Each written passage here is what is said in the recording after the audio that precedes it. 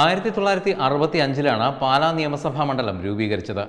നേരത്തെ അകലക്കുന്ന മണ്ഡലത്തിനൊപ്പമായിരുന്ന പാലാ നഗരം ഉൾപ്പെടെയുള്ള ഈ പ്രദേശം 2011 മണ്ഡല പുനർവിഭജനത്തിന് ശേഷം പാലായുടെ ഭാഗമായിരുന്ന കടപ്ലാമറ്റം, മരങ്ങാട്ടുപള്ളി, ഉഴവൂർ, വെളിയന്നൂർ പഞ്ചായത്തുകൾ കടുത്തുരുത്തിയിലേക്ക് ചേർത്തു.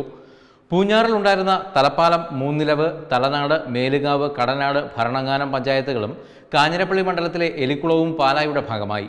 നിലവിൽ പാലാ നഗരസഭ കൂടാതെ ഭരണങ്ങാനം, കടനാട്, കരൂർ, കൊഴുവനാൽ, മീനച്ചിൽ, മേലുകാവ്, മൂന്നിലവ്, മുത്തോലി, രാമപുരം, തലനാട്, തലപ്പലം, ഇലിക്കുളം പഞ്ചായത്തുകൾ ചേർന്നതാണ് ഈ മണ്ഡലം. 2016 തെരഞ്ഞെടുപ്പിൽ 1,79,829 വോട്ടർമാർ ഉണ്ടായിരുന്ന ലോക്സഭാ തെരഞ്ഞെടുപ്പിൽ അത് 1,74,015 കുറഞ്ഞു. 1977 തെരഞ്ഞെടുപ്പ് വരെ കോൺഗ്രസ് നേതൃത്വം കൊടുത്ത ഐക്യമുന്നണിയും കെ.എം. മാണിക്കെതിരെ മത്സരിച്ചതിനാൽ ത്രികോണ മത്സരത്തിലാണ് പാല സാക്ഷ്യം വഹിച്ചത്. Communist party സ്ഥാനാർത്ഥിയായ advocate വി.ടി. തോമസും ഐക്യമുന്നണിയുടെ ഏലിക്കുട്ടി തോമസുമായിരുന്നു 65 ആദ്യ തെരഞ്ഞെടുപ്പിൽ എതിരാളികൾ. 9,585 വോട്ടിനായിരുന്നു അന്ന് മാണിയുടെ ജയം. അഡ്വക്കേറ്റ് വി.ടി. തോമസും ഐക്യമുന്നണി സ്ഥാനാർത്ഥി എം. ജേക്കബും മത്സരിച്ച 67 ഭൂരിപക്ഷം 2,711 1970 തെരഞ്ഞെടുപ്പിൽ 364 വോട്ടായിരുന്നു മാണിയുടെ ഭൂരിപക്ഷം. 1980 കെ.എം. മാണി LDFിന്റെ ഭാഗമായിട്ടാണ് മത്സരിച്ചത്. 4,566 ഭൂരിപക്ഷം. 82 LDF സ്വതന്ത്രൻ J.A. ചാക്കോയോട് മത്സരിച്ച മാണി 12,619 വോട്ടിന് ജയിച്ചു. 1987 കോൺഗ്രസ് എസിലെ K.S. സെബാസ്റ്റ്യനും 91 LDF സ്വതന്ത്രൻ George C കാപ്പനും എതിരാളികളായി. K M. മാണിക്ക് ഏറ്റവും ഉയർന്ന ഭൂരിപക്ഷം നൽകിയത് 1996 23,780 വോട്ടായിരുന്നു ഭൂരിപക്ഷം. CK ജീവനായിരുന്നു LDF സ്ഥാനാർത്ഥി. 2006 മുതൽ BJPയും പാലായിൽ മത്സരരംഗത്തുണ്ട്. 2001 നിയമസഭാ തെരഞ്ഞെടുപ്പിന് ശേഷം പാലാ മണ്ഡലത്തിലെ വോട്ട് ചോർച്ച കേരള കോൺഗ്രസ് എമ്മിന്റെ ഉറക്കം കെടുത്തുന്നുണ്ട്. 2001 NCPയിലെ ഉഴവൂർ വിജയനെ 22,301 വോട്ടിന് പരാജയപ്പെടുത്തിയെങ്കിലും 2006 ഭൂരിപക്ഷം കുത്തനെ ഇടിഞ്ഞു. 7,753 വോട്ട്. 2011 ഭൂരിപക്ഷം 5,259 എത്തി. കെ.എം. മാണി അവസാനം മത്സരിച്ച 2016 അത് 4,703 കൂപ്പുകുത്തി. 3 തവണയും NCPയുടെ മാണി സി കാപ്പൻ ആയിരുന്നു കെ.എം. മാണിയുടെ എതിരാളി.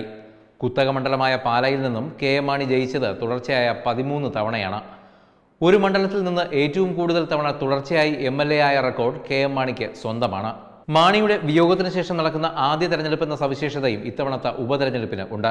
കേരള കോൺഗ്രസ് സ്ഥാനാർത്ഥിയായി ടോം ജോസ് പുലിക്കുന്നേൽ മത്സരിക്കുമ്പോൾ LDF സ്ഥാനാർത്ഥിയായി രംഗത്തെത്തുന്നത് NCPയിലെ മാണി സി കാപ്പനാണ്. കാപ്പന്റെ തുടർച്ചയായ 4ാം മത്സരമാണിത്. 2011 5.10% വോട്ടുകൾ BJP പാലാ മണ്ഡലത്തിൽ നേടിയിരുന്നു. 2016 NDA സ്ഥാനാർത്ഥിയായി മത്സരിച്ച BJP കോട്ടയം ജില്ലാ പ്രസിഡന്റ് N. ഹരി നേടിയത് 24,821 വോട്ടാണ്. പാലാ മണ്ഡലത്തിൽ BJP നേടുന്ന ഏറ്റവും ഉയർന്ന വോട്ട് കൂടിയായിരുന്നു ഇത്. LDFുമായി 6,966 വോട്ടിന്റെ വ്യത്യാസം മാത്രമാണ് മണ്ഡലത്തിൽ NDAക്ക് ഉണ്ടായിരുന്നത്. മാണിയില്ലാത്ത തെരഞ്ഞെടുപ്പിൽ പാലായുടെ പുതുമാണിക്യമാകുമെന്ന് തന്നെ NDA സ്ഥാനാർത്ഥി N. ഹരിക്ക് ശുഭാപ്തി വിശ്വാസമുണ്ട്.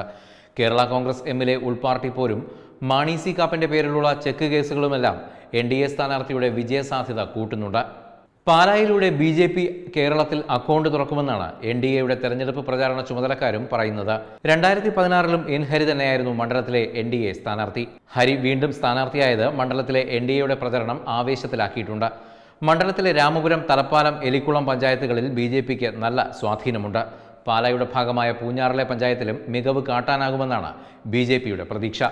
കഴിഞ്ഞ ലോക്സഭാ തെരഞ്ഞെടുപ്പിൽ NDA സ്ഥാനാർത്ഥിയായിരുന്ന PC തോമസിന് 26,000 വോട്ടുകൾക്ക് മേൽ കണ്ടെത്താൻ സാധിച്ചിരുന്നു. ഇത്തവണ മണ്ഡലത്തിൽ BJP മികച്ച പ്രകടനം തന്നെയാണ് ലക്ഷ്യമിടുന്നത്. ആദ്യകാലത്തെ സാധ്യത ഇല്ലായ്മയിൽ നിന്നും വലിയ സാധ്യതയിലേക്കാണ് NDA ഇപ്പോൾ എത്തിയിരിക്കുന്നത്. പ്രചാരണത്തിൽ ഒട്ടും അലസത പാടില്ലെന്നും പാർട്ടി വോട്ടുകൾ ചോരാതെ പോൾ ചെയ്യിക്കണമെന്നുമാണ് BJP നേതൃത്വം നൽകുന്ന നിർദ്ദേശം. Web desk Tatwamayi news.